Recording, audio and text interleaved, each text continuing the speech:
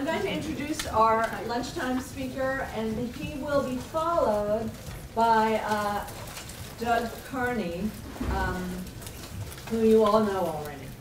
I'm seated here, who was introduced by Hector, so I'm not going to reintroduce Doug. I'm going to just let Doug take over once Mark is finished. So we're really pleased to welcome Mark Trahant as our luncheon speaker. His talk will be followed by Doug's performance.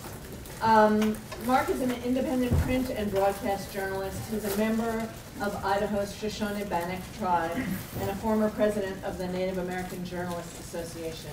His blog, Trahant Reports, currently covers Native American issues and politics. He's the Charles R. Johnson Professor of Journalism at the University of North Dakota and a storied Western journalist.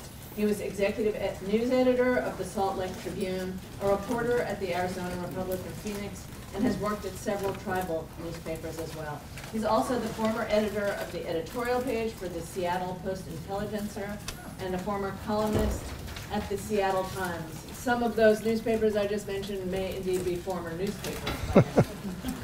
Mark is the author of, among other works, The Last Great Battle of the Indian Wars, Henry M. Jackson, Forrest J. Girard, and the Campaign for the Self-Determination of America's Indian Tribes. I was just informed, incredible breaking news for this forum, that Mark is the winner, announced just yesterday, of the National Congress of American Indians Native American Leadership Award.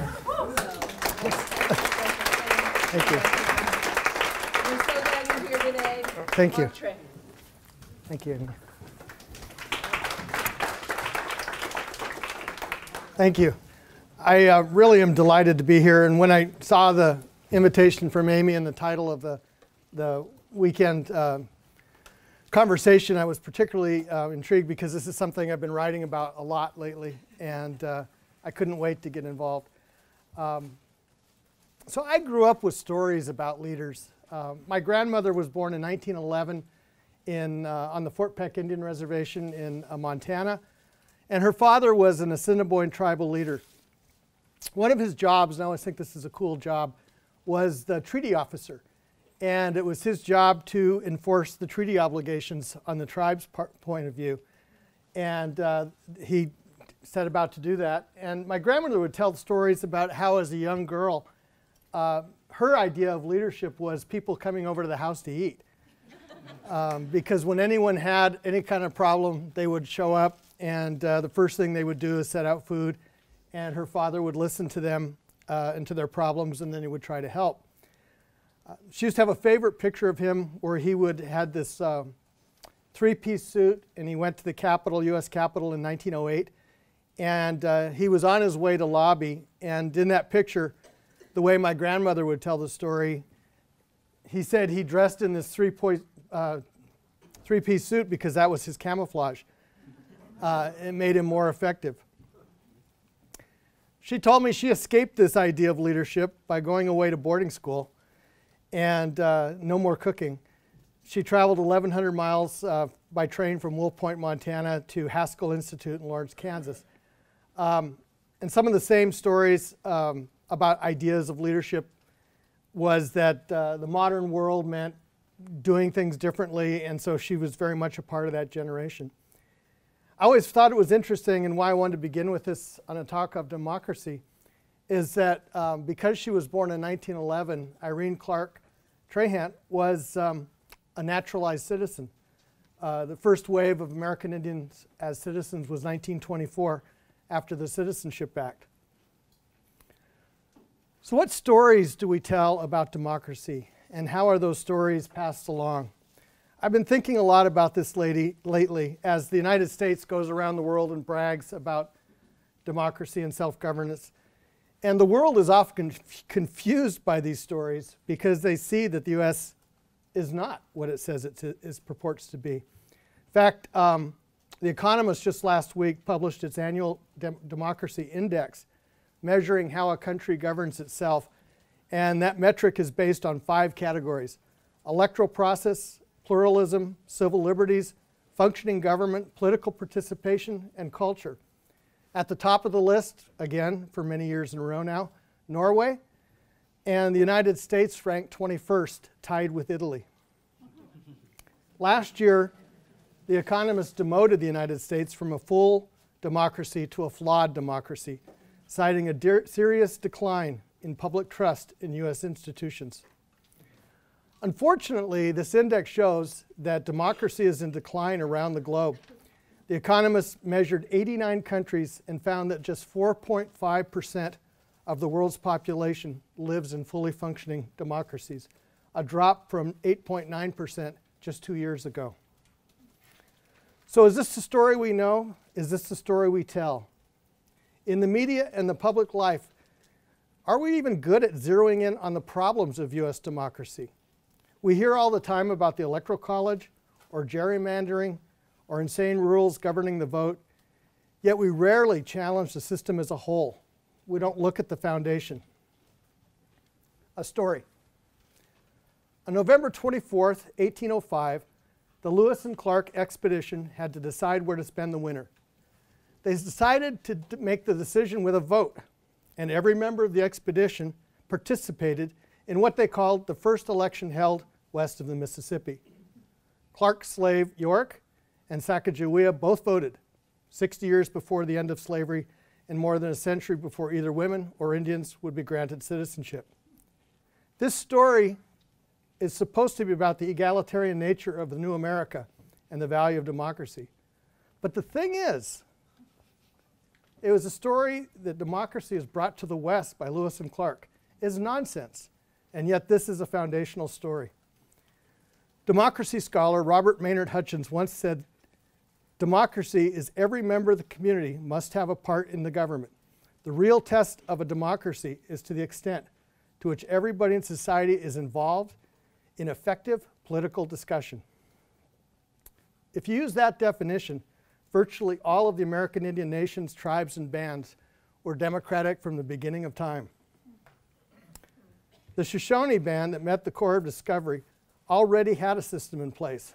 The methods of leadership suited the people and the band's collective ambition. Meriwether Lewis even gave us a hint in his own journal. He said, "Every individual is his own sovereign master and acts from the dictates of his own mind. The authority of the chief being nothing more than mere admonition, supported by the influence for which his own conduct may have acquired in the minds of the individuals who compose the band." Lewis went on to say that the chief is not a hereditary post, but one earned through influence. As I understand it, the concept of Shoshone leadership was even more specific. There's a lot written about peace chiefs and war chiefs, but that concept was much broader than that. A band's leader might be for a day or a week. There might be a fish boss who would guide a group to fish when the salmon runs were abundant. Then someone else would step in for a different leadership task. The people were always choosing a leader. They always picked who they wanted to follow. And if not, they'd simply move on to another leader or take up with another band. Again, if you use fishing as an example, some leaders were quite good at constructing weirs or small dams to capture fish. Others preferred to hunt salmon, chasing them up the river with a spear pole. The governance of these bands was, by any definition, democratic. Elections were held often. Essentially, whenever a specific task was needed, people voted by participating. This initial distortion of what a democratic idea complicates the American relationship with tribal nations. For much of our history, the Americans would argue for democracy when they were really seeking a dictator. They wanted bosses, somebody who could speak for every band of Shoshones and sign treaties for land deals. This narrative explains why there's continued tension about tribal leadership even today, because the same American government could not comprehend a native democracy goes about promoting self-determination around the world. Another layer of this same story was in 1934. Congress passed what was called the Wheeler-Howard Act, or the Indian Reorganization Act, and it was designed to, quote, bring democracy to tribes.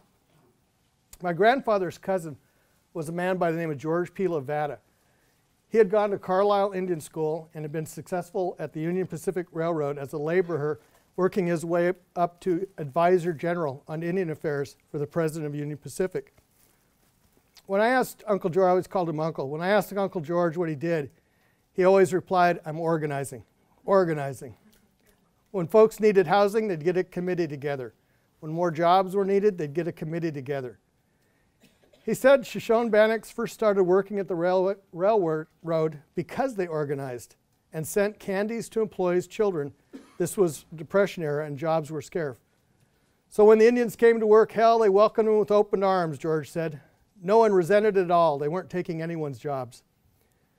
Levada left the railroad for the Indian service in 1929, and his job again was organizing. This is just one way of solving the Indian problem, he said. I'm tired of sympathizing with poor, downtrodden Indians. I want to find a way to get everybody working and organize. In 1935, Levada became sort of a traveling salesman for democracy. It was his mission to convert tribes to the Indian Reorganization Act and to have them pass a constitution. My uncle was based in Portland, but he traveled to reservations across the country explaining this form of government. Indeed, my own tribe, the Shoshone-Bannocks, adopted the Indian Reorganization Act Constitution, but that document did not bring about the sort of participation that Levada and others expected.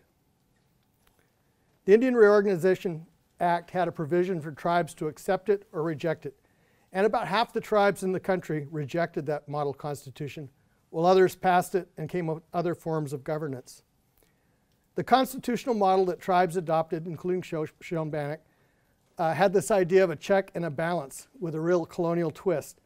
The official governing body is the elected tribal council, but before laws, ordinances, or contracts could be put into effect, they were required to send the paperwork for approval to the U.S. Secretary of the Interior. In effect, the U.S. government decided it should serve as the check and the balance. Levada was later one of the founders of the National Congress of American Indians, which just gave me this award. But it also, looking backwards, what we know today, my uncle seems a paradox. I think he instinctively understood the democratic process and must have known deep down that Indians were always democratic. He, after all, was always organizing, forming a committee, ready to act, a way to find people to solve problems. I remember one time seeing him long after he retired at a meeting of Idaho tribes. At 7:45, shortly before the meeting was to begin, George was wandering the halls. He was shouting, "Come on, everyone, it's time to start, time to get moving." I caught a sense of urgency in his voice. That meeting, perhaps every meeting, was important. The people had business before them. This was his democracy in action. Over the years, I heard George call this same thing many times. In fact, the National Congress of American Indians formally recognized him as their Sergeant of Arms, a lifetime honor that he carried.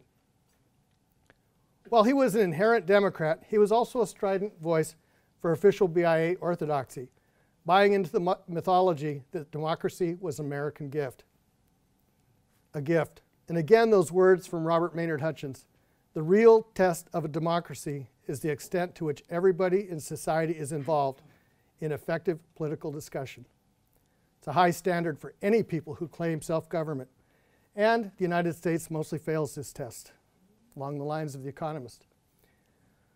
Let's do some math. There have been 12,244 people elected to Congress since 1789. The first woman, Jeanette Rankin of Montana, was elected in 1916. Since then, there have been 327 women, about a third of whom are serving now in the U.S. House of Representatives. Montana has never elected a second woman as its representative. As my friend, the late Cherokee Chief Wilma Mankiller used to say, "Where are your women? How can a people govern with only half?" Then Mankiller is even more on point when you factor in the representation of Native American women, as in 0. That is 12,244 to nothing. At least 11 women have tried to change that. Most recently, Denise Juneau, who ran for Rankin's seat in Montana a century later. This year, 2 Native American women are running for Congress in New Mexico and Utah. Who knows? This could be the year to break records. We already know that more women than ever, more than 400, are running for Congress this time around as a referendum on Donald J. Trump and his policies. Native American men have not fared much better in the representation department. There have been less than 2 dozen, and 2 are serving now in the House. Back to the math. That works out to 0.037%, or 1/3 of 1%. But what's even worse about this is if you read the treaties that the United States passed in the 19th century, several of them include provisions promising delegates to the Congress. The 1830 Treaty of Dancing Rabbit, for example, explicitly says the Choctaw Nation will have a delegate to the Congress. Delegates are a total invention of Congress. The first one, James White, was appointed on November 11, 1794, to represent the territory of Ohio. This happened before Congress even figured out what a delegate was supposed to do. The Congressional Research Service said there was a wide-ranging discussion on the House floor about a delegate's proper role, including whether they should serve in the House or Senate. White's role was defined as no more than an envoy to Congress because he could not vote. But he was there. He had a voice in the political discussion. Since White, there have been at least one delegate in every Congress except for 2 years between 1797 and 1799.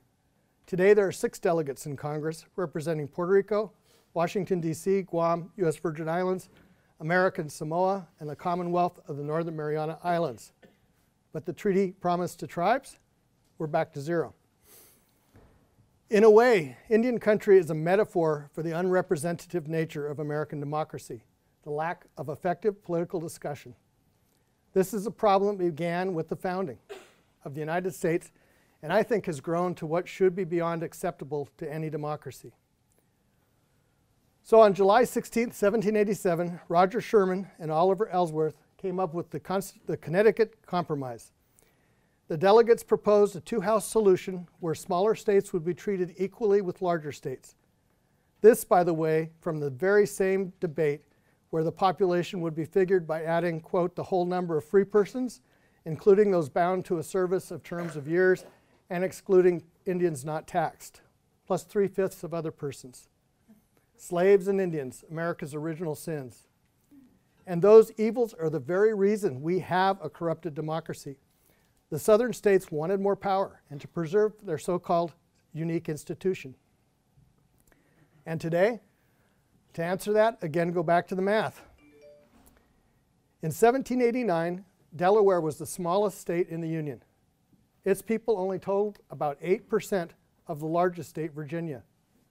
Today, Wyoming is the smallest state by population, and it's less than 1.5% of California. If you factor in the voting population, that imbalance between 1 vote in California and 1 vote in Wyoming is more than 60-fold. In fact, if you add up all the senators from small states, there are 42 members representing a population smaller than California, 42 to 2. One image for me clearly shows that gap. It's pictures of the Women's March in Los Angeles on January 2nd. More people were on the streets of Los Angeles than live in Wyoming. This represents the many women who should have more of a voice in the effective political discussion and the American system of governments. The Supreme Court's already dealt with some of these issues, starting with a series of cases in 1962. It required state governments to reform. In fact, that remains one of the great divisions in the last case was who is represented, just voters or citizens or every person in this country. Last year, the Supreme Court weighed in on this, and it said that states may count all residents, whether or not they're eligible to vote in drawing districts. This decision was a major statement on the meaning of a fundamental principle of one person, one vote. Yet that case still represents a deep division. 2 theories of representative democracy. One seeks to ensure equality with elected officials tending to the interests of all the people, and the other to ensure that only those who have political power form a vote and control government. Can it be fixed? I think we start by telling stories that show our system inequality. Elections are imperfect vehicles after all. Donald Trump was elected with 46.1% of the vote, even though Hillary Clinton earned 48.2%. Minor party candidates, including Jill Stein and Gary Johnson, picked up 5%. 5.7%. But what if that had only been round one? What if there had been a runoff election, something that's quite common in global governance? Then Trump and Clinton would have campaigned again, one-on-one, and one of the candidates would have had to reach the magic mark of 50% plus one. This is true for past elections too. Barack Obama won both of his elections with a 50-plus majority, and as did President Bush when he was reelected in 2004. But George Bush and Al Gore would have needed runoffs, and that's also true for Bill Clinton, who never did reach a majority, 43% in 1992 and 49% in 1996. We have a structural problem that can be fixed. As I mentioned, many states have already done this. Republicans in Congress recently were giddy when they won the runoff election in Georgia. Democrat John Ossoff surprised everybody and fell short in the second round. But there was a second round. And that second round meant that there was a majority that represented the district. More across the country, states and cities are experimenting with proportional representation, which gives every citizen a voice. In a liberal Western city, that means conservative voters could count on at least a percentage of the cities, or vice versa. One way to make a proportional system work is an instant runoff election. This process involves voters picking a favorite candidate, then a second pick, and then a third. In each round, the candidate with the lowest number of votes is mathematically eliminated. The winner earns a majority. I'm going to skip this because I wanted to save some time for. So how do we make election reform happen? As a start, without the drawn-out process of a constitutional convention, Congress could require a second round of presidential voting before the Electoral College meets. That still might not result in a majority, but at least it would be a lot closer in that direction. Canada scores quite high on the Economist Democracy Index. I think it's number 6. Yet Canada, like the United States, has a significant flaw in its structure of democracy. The last election, for example, was considered a huge win for the Liberal Party, a party that had been declared dead a decade ago. But Liberals only won 39% of the vote. The Conservatives had 31% of the vote, and the New Democrats earned 19%.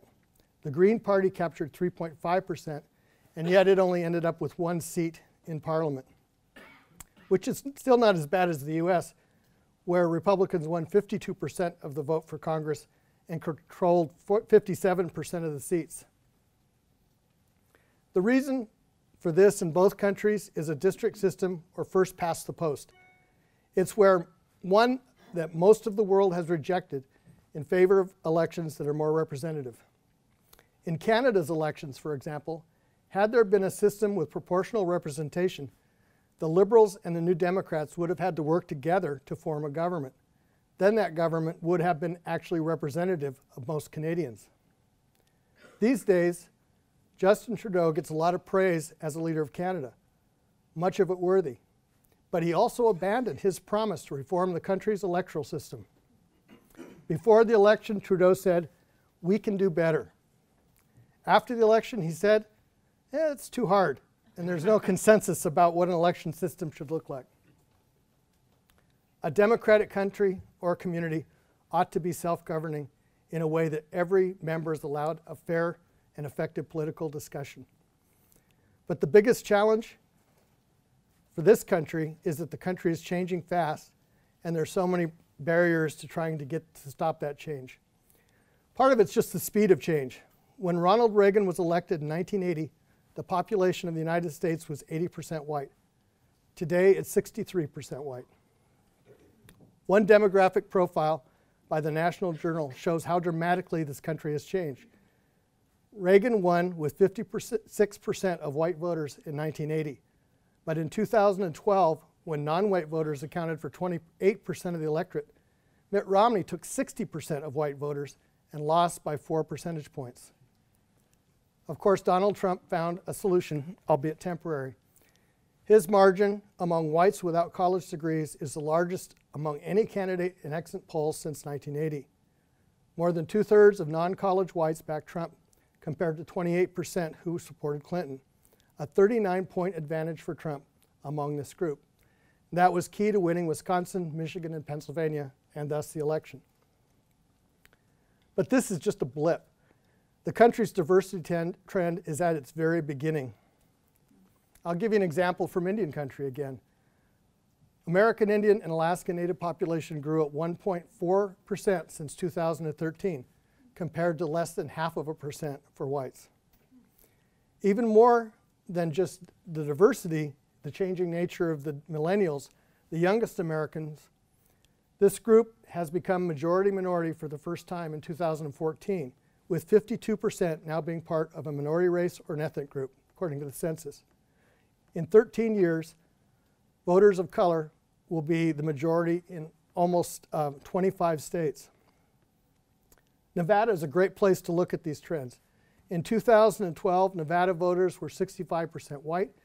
In 2016, that number dropped below 60%. And now to win office in Nevada, the winning coalition has to be including about a third of white voters, plus significant majorities from Latino, African American, Asian American, and Native American. Other states where these coalitions will be growing in possibility: Alaska, Arizona, Wisconsin, and eventually Oklahoma. This demographic imbalance is also part of this urban-rural divide. More than half of U.S. cities are majority non-white. The largest group within that is Latino, according to the Brookings Institute. Slightly more African Americans, meanwhile, live in suburbs than in city centers. And overall, the U.S. population is changing dramatically and becoming less white. Less California, excuse me. So whiter states will become more disproportionately powerful in the Senate and in presidential elections. Less California politically, more Iowa, more New Hampshire. Or as Stanford University political science David Brady told Wired magazine, if you're a person of color in California, you're screwed. That is the story of U.S. democracy. But the thing is, even with the stacked deck, even with the electoral system that's unfair, the country's demographics are catching up. I was in Montana on election night, and in an odd way, Barack Obama complicated things. He got people to turn out in really remarkable numbers, and that didn't happen again in 2016. It's not that more Trump voters turned out, although in some cases that was true. It's much more of a story of who did not vote. What happens when minority voters all turn out? Think landslide. What's striking about today's democracy is even now, Republican candidates are not trying to build a coalition with minority voters, young voters, or even fix the gender gap that's been a problem for decades. Millennials are now 90 million people and are more independent than previous generations. Most millennials lean toward Democrats, but even those who say they are Republican see the world very differently than most Republican candidates. Pew Research found the generational differences between Republicans are some of the most striking differences within any party.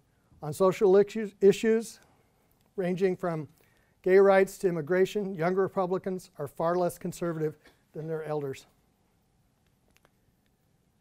Many years ago, I was speaking to a voter activist group.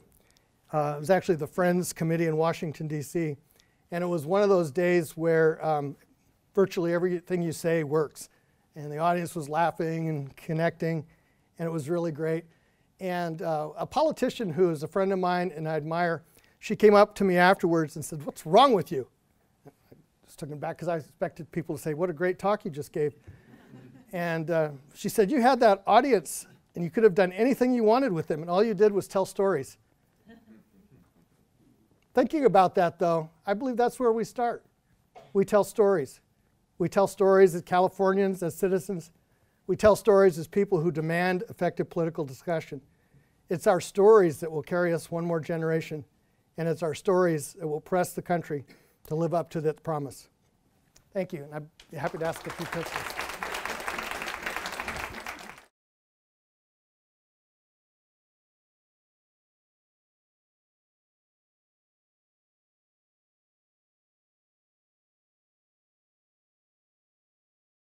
I think it's essential for every American to know two stories, the stories of genocide and slavery.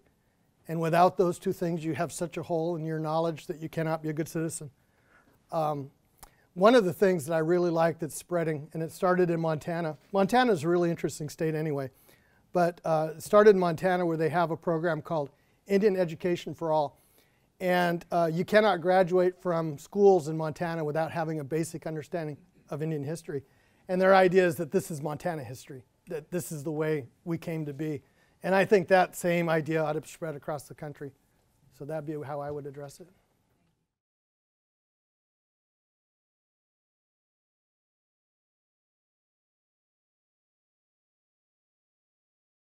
Yeah, I think it's also, I mean, there's so many things I didn't mention, but that'd be one of them. Geography is another one.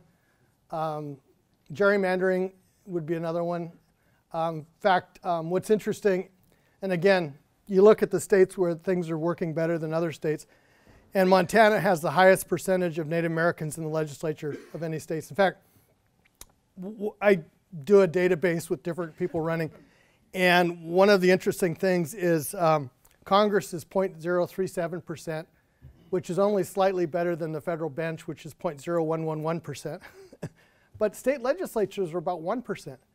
And where that, and that sounds like a small number, but when Indians are only 2% of the country, it's not bad. And where that comes from is states that have strong districting systems. In Montana, there are 13 legislators, and it's because they really pay attention to doing a great job with the districting process. The Supreme Court, I think, is putting more pressure on states to do that. And I think that's actually kind of a good news thing, is that districting is going to get better. I'm really optimistic with that, yeah.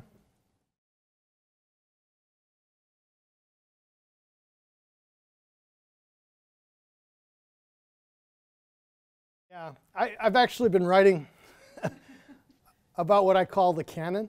What are the canon of Native American stories that people should know? And for example, right now, and this is how I used it in a recent column, there's a play in Washington, D.C. About Cherokee history. It's called Sovereignty. It's at the Arena Theater for another 2 weeks in case anyone's back there. And in Sovereignty, she tells the story, the playwright's Mary Catherine Nagel. She tells the story about the Trail of Tears. And in the Trail of Tears, so the Cherokee Nation in Georgia was one of the most sophisticated tribes in the country. They had a Supreme Court, bilingual press. They just had extraordinarily high literacy rate. And when gold was found in Georgia, it didn't matter. They wanted them gone. And she tells the story that a lot of Indians have been uncomfortable with about how this one group felt that the only way to survive was to move to Oklahoma. And they were a family called the Ridges, and the editor of the newspaper was part of them, a gentleman by the name of Major Ridge. And the Cherokees at the time thought it was treason, and they were murdered when they got to Oklahoma for this act. And she, in his play, writes a defense of them. In a book I wrote, I also wrote a defense of them, where their ideas were, if we don't move, we're dead. And so we can claim this land all we want, but Georgia will not let us survive. And it's a really interesting argument about how you tell history and who gets to tell it. And their story has been basically one that Cherokees wouldn't talk about for a century. And now it's coming back as, wait, there is some merit to what they were saying. We're here. So yeah, there needs to be more of all those stories and uncovering those.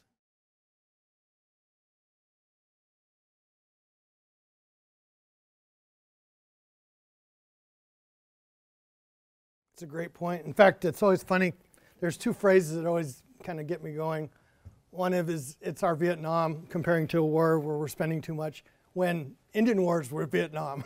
It really was an issue of economics and why people change. The second one is whenever they say the largest massacre, they were never the largest massacres. Las Vegas was nowhere near Bear River and some of the other traditional massacres, or Round Valley here in California. Yeah, I think we need to figure out a way to do that.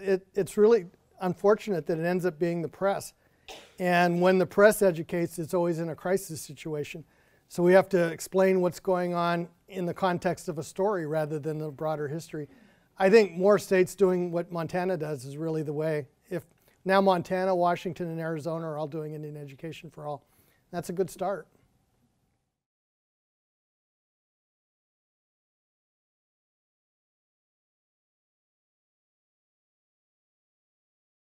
Okay, they measure 89 countries based on electoral process, and that includes pluralism, civil liberties, functioning of a government, political participation, and culture. Culture was the last one? Mm-hmm. Okay. And then one question, you mentioned on the onset of your talk, you said that America was in decline. Our studies show that... No, global democracy is in decline. Oh, global democracy. Yeah, but America did go down the list 2 years ago. Okay. Yeah, I was only asking, not to challenge your findings or anything of that sort, but I'm a student here at UCI, and I just finished reading a book by an author by the name of Robert Kagan, and he puts a book out stating that the myth that America itself is in decline is actually not true. No, this is just about democracy. Okay, it's democracy in a global context. Right. Okay. Right. And this is The Economist, it's not my rankings. Glad we got that straight. Yeah. Okay. Okay, thank you. Thank you. Okay, so I'm just going to do a couple of pieces. Part of the reason why I'm here is because Amy saw me read in 2017? Yes. Yeah, Right after the election. Yeah, okay. So right yeah, before the inauguration. right, so it was 2017. And I yelled and I spit a lot. And I'm hoping he will again. And I, right. So I'm just going to do a couple of different things, and I'll sort of talk throughout them. But in this book, Buck Studies, I have a bunch of poems called That Loud-Ass Colored Silence, each one addressing a different kind of discourse, I guess you could say. That loud-ass colored silence, protest. We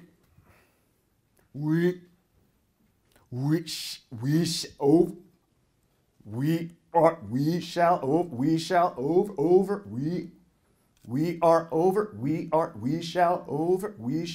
overcome. Is what the unwanted wanted don't want, and what the wanted unwanted don't want. We walk hand in heart free. We are all afraid. We are over someday, someday. I ain't what? We are over, we'll the whole wide, all afraid. Walloped up into dream, upended and marched into houndstooth of knit elbows, or gardens of a million clenched buds. The doubled vox redoubles into synced redoubt and sinks into that old silencing right. Shh, we are over, we are not, oh deep hole, deep hole, we be whole wide, we, ain't I and am, we are, shh. I can't ain't. Shh. Hashtag Black Lives Stutter. Shh. Bow wow, says the dog. Shh. Hashtag Black Lives Stammer. Shh. We. Shh. Hashtag Black Lives Yammer. Shh. I can't ain't. Bow wow, says the dog. Shh. Bow wow, says the dog. Shh.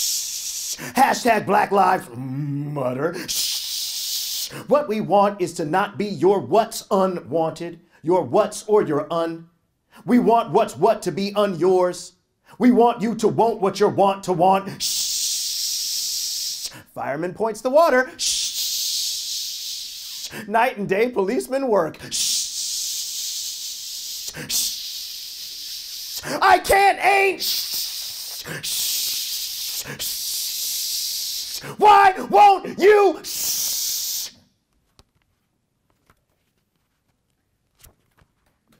How we doing?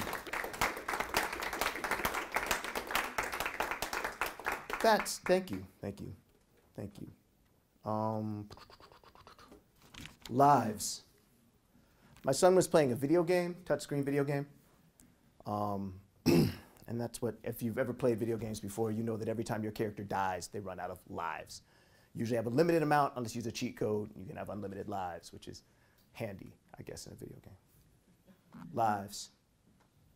Said I died, his game finger on the burning one. Try again, said I, touching his shoulder. Then he was piked on spikes and said, I died, game finger on the stuck one. You can do it, said I, mussing low his brown merino. Said, I died again. gaming finger on the shocked. I'm tired of this, and turns from the burning world to run and jump in the high world. Such shining gems up that little sky. Runs, but then said, I died, touching the falling one. I know you're gonna make it, said I. Too long since cutting, his shadow fade too thick. Oh, said I died, gaming finger at the falling one. Said I, son, maybe you should. Oh, said I died, the falling one. Hun, you can't just keep on, said I. Oh, a pendulums, said I died, game finger touching the gutted one. He needs a good jumping and jumping, said I. Oh, said I died. Oh, the one who falls and burns, gets cut down, turns from, I'm tired of this, son. Run, said I, or stop.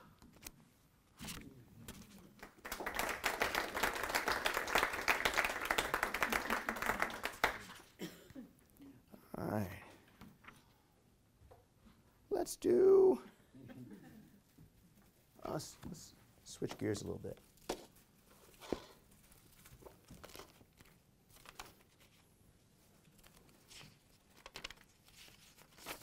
So Manes, I should say, is Roman, Old Roman for spirit, ghosts.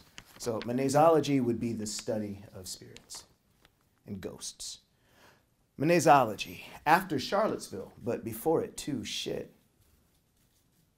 They called me to speak on the problem. Oh, let me start just one last thing. Like oftentimes when issues of race come up, they call black people who are accustomed to speaking in front of other people, and they ask for an explanation of some kind. And this poem in some ways is about work, right? And about who should do the work. And when you think about the condition that brought most African-American people to this country, it was about who should do the work. Manesology. They called me to speak on the problem and told me I could from my home, where children's crayons and software are riots of color and murmurs. Sometimes my hours spent as days of spinning my head from years and eras, just all the time, in tombstone columns. Look, I'd speak on the problem. I do. N and I had happened was misgiving it as ours in our home. We nicked and dug at it that night, all the while reckoning us as spading at what's ours until we knew what we could do, then kissed a while. This looks like crying when your mouth is your skin. The problem, though, had our numbers, our children's. Good shoes are made of cinders. The pears stay everywhere they go, even when they haven't been, since the problems, what we must do, have done's the problem. I said I've been saying, like I gots to tote some sick hearts on my back, a gurney, or my blood, a soap for dirt, their shit made into ours, and said that's why the nerves, the kind of what she say. But that's just what I'm saying is, after this problem, we made love, and that's somebody's problem over there.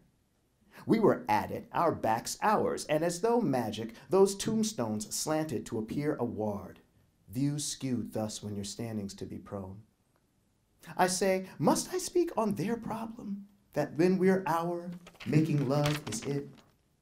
Poor interviewer chew the detour of their invisible tongue, and they'd spit too, would be so clear, so yet thirsty, I speak on a problem. Night after that instance, my daughter clambers our bed for half the night after reading about ghosts.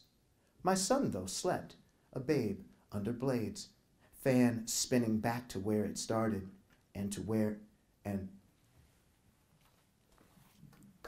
thank you.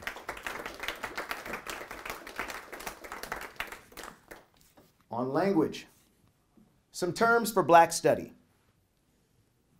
Alibi. To what had happened was what happened into what you had to have happen. Black. Indicates a pre-inscribed mark on a blanked surface. Blackface. Blacks in. A double negative. Blackface. Non-blacks in. Purifying curative. Hair of the wog that you bit. Black feminism. Ain't that woman? Black masculinism, trick of trying to be the man without being his dick. Blackness, the condition of being the shit when it happens.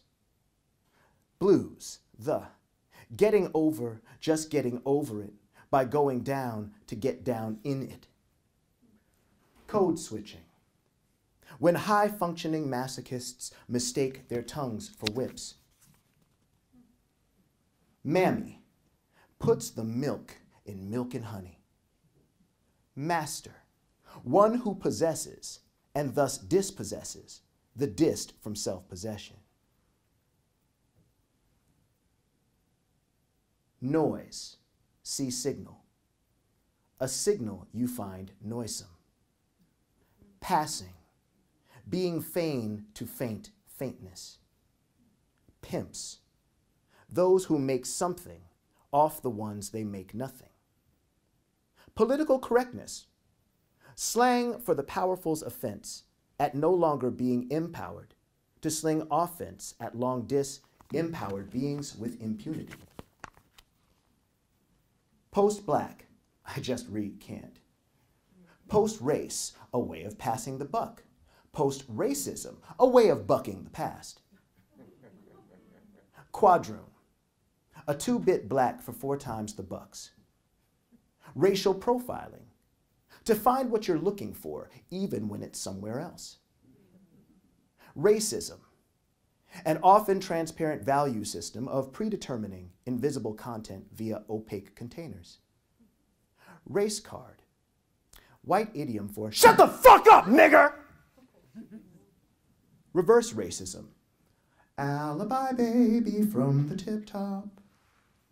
Self-hating, a present time pastime when pastime presses the present so past oppression's presence comes to pass.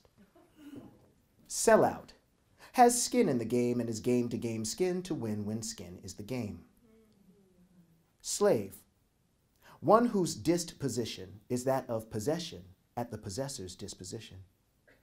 Signal, see noise, a noise you find significant. Transgressive, black, burning a bridge you're stood on. Uncle Tom, a human shield with no humans involved.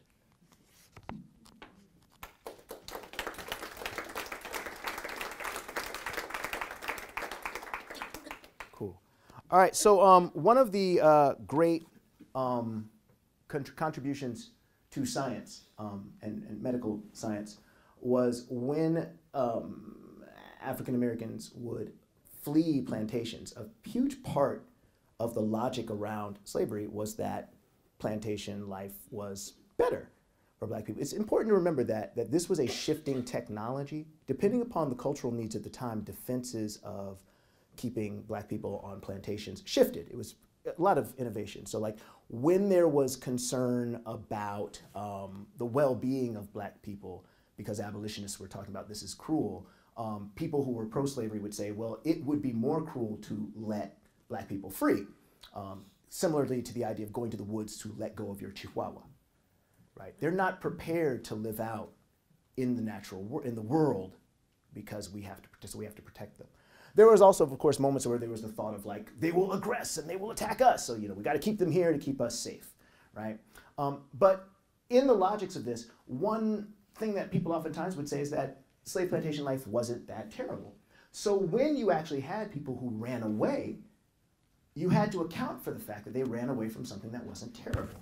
And so there was a mental disorder created called drapetomania, which is the illogical, irrational, psychological disorder that would lead a black person to run from a plantation.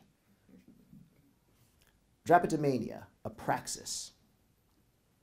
Bound as one to the site must be to be the sites is a deed to bind one to a two, thus into two and not one. The deed sites to ones, thus the site is ones by deed, and thus the one to a two is indeed one's two. For the one to a two to be one, the one must be out the one's sight, which is to be one bound to be unbound. One is indeed bound to sight one, bound to be outbound as out of bounds on sight, and thus must recite the unsighted into the one sight. My mind's not right.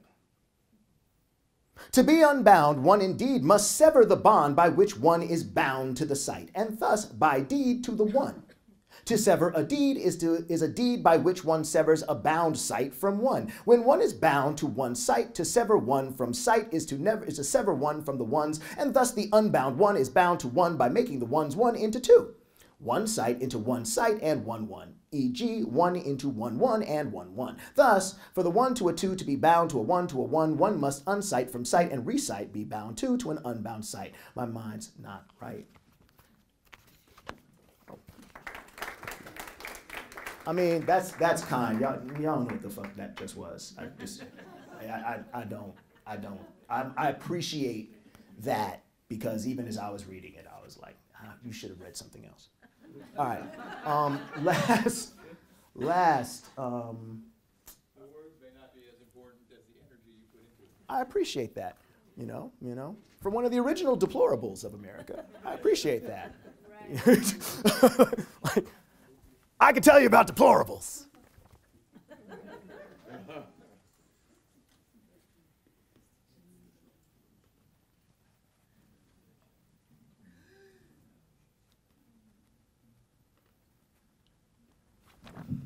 Masochism.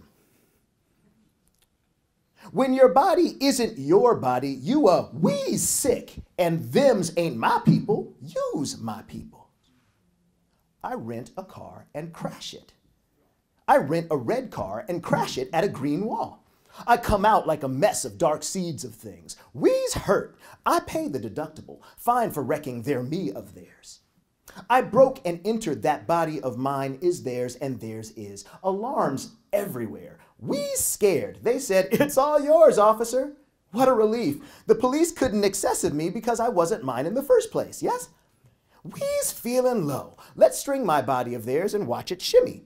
Click, I post myself of theirs and say, wish I was here. I'm laughing. It sounds like them, cakewalking. My hand up their hand, up my hand up their hand. My lips of theirs don't move when I talk. For this next trick, I ain't done nothing they haven't seen. My eyes are their assholes. Either my head or what I see is their head. Them's ain't my feelings. Use my feelings. The airbag Gillespie's. We's bleeding, underlined in my journal. Who taught you to? When the chalk licks me up, this bodying's a plantation of want. We's hungry. Them's ain't my hashtag. Use my hashtag. I'm working side by side with the hounds. Teeth on ass and teeth on ass and teeth. Whose lips are moving? When my body ain't my body, I need directions to a hole in the ground. That's not our bodies. That's your bodies. Thank y'all, honey. Give us us. Freeishly, I have escaped to where I was the whole time. I'm.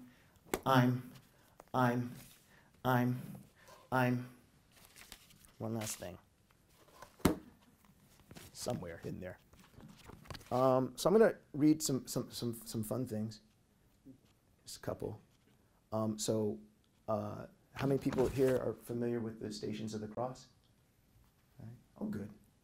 All right, so the Stations of the Cross, the Passion Play, is the 14 steps along the journey that Jesus took when he was going to be crucified. And I thought to myself, like that's a warm story, and like because it's oftentimes used in Passion Plays, I thought that on some performances there might need to be an understudy, right? And so I decided to write a retelling of the Passion Plays, starring Bruh Rabbit in the position of Christ. And the reason why is I was interested in the idea that black subjectivities, a part of how we're oftentimes used, right, in narratives, right, is as a site of suffering, right, a site of suffering. And so I thought to myself, who could be associated with African-American folklore, who would refuse suffering? And it's also, of course, rooted with Native American folklore as well, that the trickster figure of the rabbit frequents there. So this is Bruh Rabbit in a poem called, I'll read just like one or two, called Ecce Caniculus, which means behold a rabbit. And this is like an important poem, so it begins with a Latin epigraph. Yeah, exactly. Airway quad olere, autumn ice cray, autumn Asian stay, autumn os cray, done aid play per erbre abbot ray.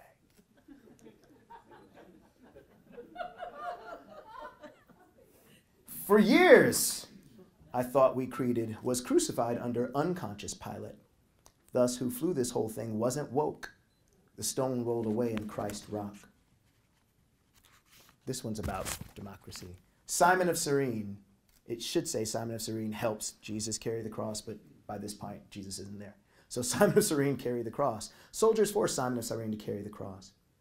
Flinching toward a lynching to gnash on, the mass was there when they, on cue debarks Internash, new booty fresh off the, welcome, welcome. Flare Fishers went guesting his conscripted shoulder to the, were you there when they, these ways is strange, says Simon of Cyrene. Simon of Cyrene fixed to tote the beam. Welcome, welcome, Nash. Rabbit deep up the cut, about because folk need a thing to suffer. Aside, that timber won't carry itself, Simon of Cyrene. Someone must do this labor. Aside, aside, here's Trapezius does, boss. Around here we pass the buck like a hot nigger killer. That last, a way to say redskin tater. Nash. These ways is strange, say Simon of Cyrene, beam to his back. A flare, a crack, a crack. He could get it, but this time no. Renounce, abjure, where there's spore, there's hair. There's hair, there's hope, that to the whole's blackness some shit finds its way. Simon may one day say this to his children of Jerusalem, while larking they take turns picking at the splinter ever interred in the Cyrenian skin. Thank you.